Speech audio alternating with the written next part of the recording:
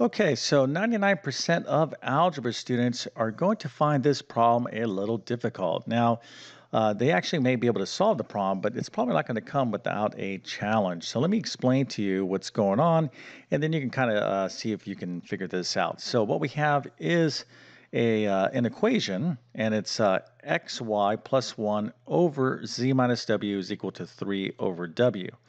And what I want you to do is to rewrite this equation, okay? And this doesn't really have a lot of meaning to it. It's not like a formula in physics or science or anything like that. It's just an equation that has multiple variables. But I want you to rewrite this equation in terms of w. So you're going to have to shuffle around all the other variables, and you're going to have w is equal to something over here, okay? And that something is obviously going to involve x, y, z, and some numbers or whatever the case might be. So what we're really looking at here is solving for a specific variable in an equation. Okay, and this kind of falls under the category of working with formulas or something called literal equations. And this is very, very important in algebra. I'm going to show you a couple basic examples, and of course, I'm going to solve this problem step by step in just 1 second. But I want to see if you can do this. How well are you doing in algebra? If you're doing pretty well, then you should be able to handle this. So go ahead and pause the video, do this problem. It might take you a minute or two, and put your answers into the comment section. Then we'll go ahead and check your work in just 1 second. But first, let me quickly introduce myself. My name is John. I'm the founder of TabletClass Math. I'm also a middle and high school math teacher. I'm going to leave a link to my math help program in the description of this video. But if you are having a difficult time in algebra or math in general, I can help you out. I've been teaching math for decades, and although I am a teacher, I like to think of myself as someone who explains math. And I really, really use language that's non-textbook like.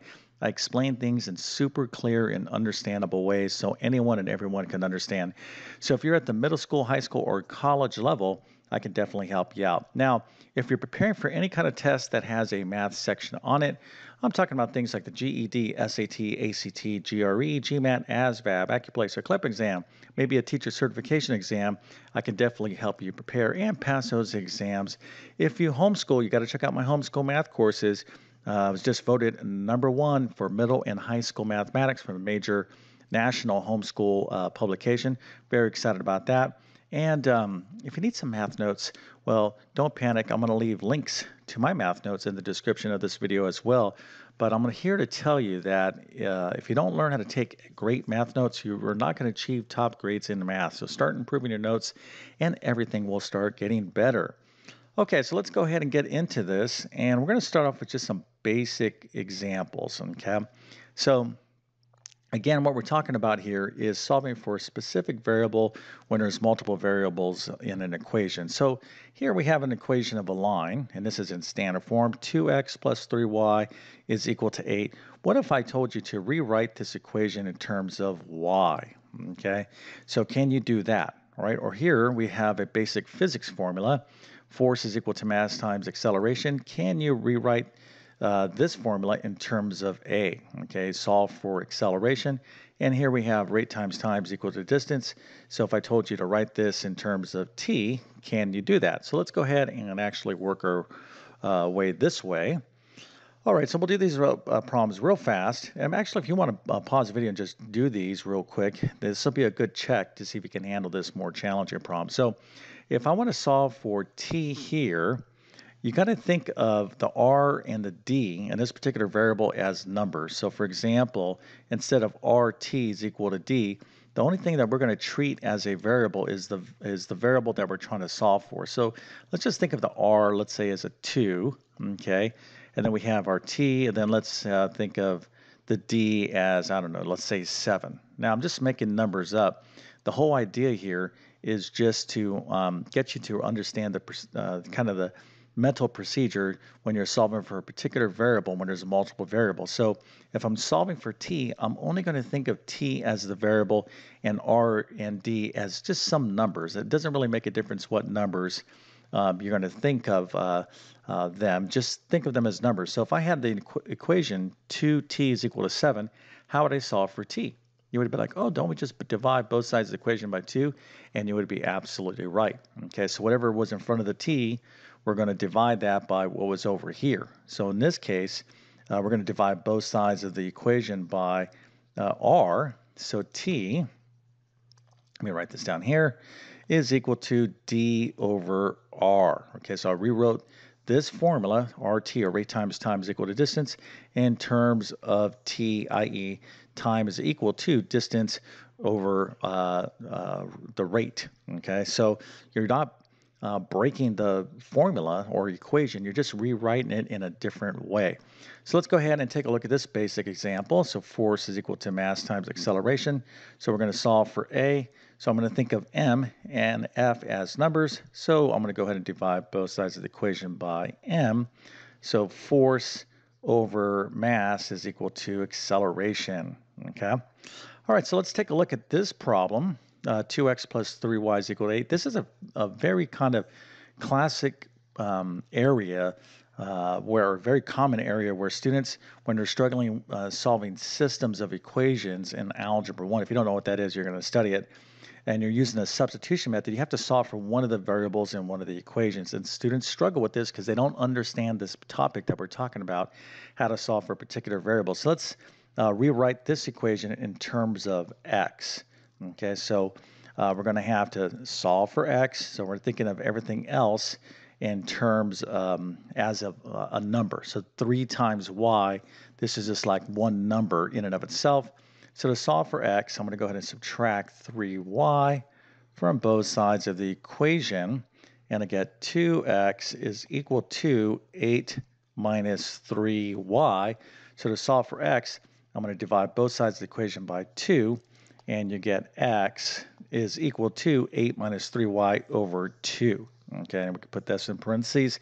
And this would be an expression that you would use, for example, when you're doing the substitution method, when you're solving for systems of equations. But a lot of students can't do the substitution method properly because they don't know how to solve for a particular variable in a particular equation. So you really got to practice this stuff. So if this right here is kind of hard for you, I'm going to give you a couple suggestions. One, I have a lot of additional videos on this in my pre-algebra and algebra playlist on my YouTube channel.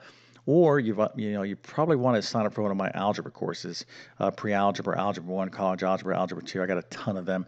So you just pick the whatever course that you're in terms of an algebra course, and if you really want to learn this stuff with me, that's what you want to do. But let's get into this problem now. I'm going to go a little bit quick because I don't want to take up too much time, but I really wanted to set the parameters here on what we're trying to do. Okay, so we're going to solve for W. So here's a W here, here's a W here. So what do we need to do? Well, first of all, you need to recognize that this is one fraction, okay, that's equal to another fraction. So if you have something like 1/2 is equal to 4 over 8, one fraction is equal to another fraction, you can always do the cross product. This is the definition of a proportion. So in other words, when I look here, 1 times 8, that's equal to 2 times 4. So anytime you have a fraction equal to another fraction, you can always cross multiply and start off your work that way. Okay, so if you didn't know that, you got to be, this is why math is so interconnected. You got to be looking for shortcut ways. So here I'm like, oh, one fraction is equal to another fraction. I can go ahead and use the cross product. Now, one thing you have to be very careful about is anytime you have sums and differences in algebra, oftentimes there's no parentheses or grouping symbols around these expressions. Go ahead and put them in because if you don't see them, you need to add them in. It's going to keep you out of trouble. So I purposely didn't write these grouping symbols in because oftentimes you'll see problems where they're not written in. But here's what happens. A student would go W times XY plus 1, and they'll say, oh, the answer is WXY plus 1. I've probably seen that mistake 100,000 times.